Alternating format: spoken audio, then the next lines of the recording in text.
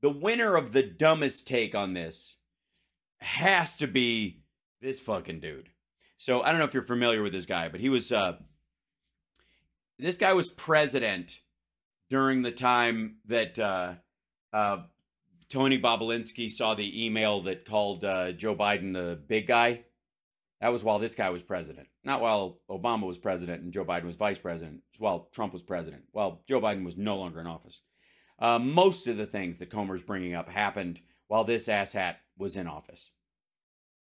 That said, he apparently has a couple of thoughts on. He came out of the courtroom to pass on his thoughts on Mike Johnson, a guy who has no fucking idea who he is.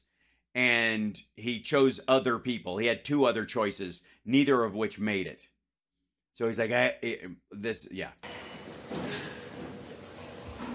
Who are you referring to as Trump? Thank you very much, and I just want to congratulate Mike Johnson. He will be a great Speaker of the House, and we were very happy to have helped.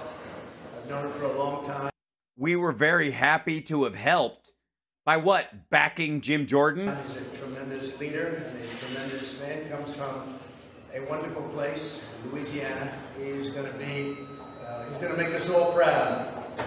So at this time, yeah, but okay. Take what he just said and understand that in 3 months' time, he will be calling Mike Johnson a Democrat who used to get him coffee and sucks and is a turncoat like Mike Pence. Yesterday, nobody was thinking of Mike. Including you. And then we put out the word, and now he's the Speaker of the House. So I want to just thank all of the supporters that I have, and I want to thank I want to thank all of my supporters for voting for someone else multiple times and then just going, oh, fuck it, and backing. It looks like he's about to sing a song.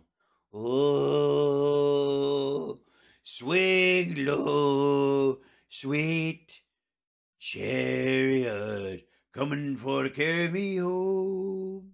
I'm low. All of the supporters that Mike has, and again, he'll be a great speaker. I think you're going to be very proud of him. Thank you, everybody. Thank you very much.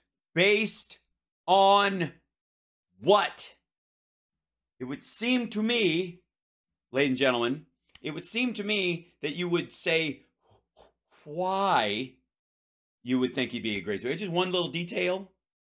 All right.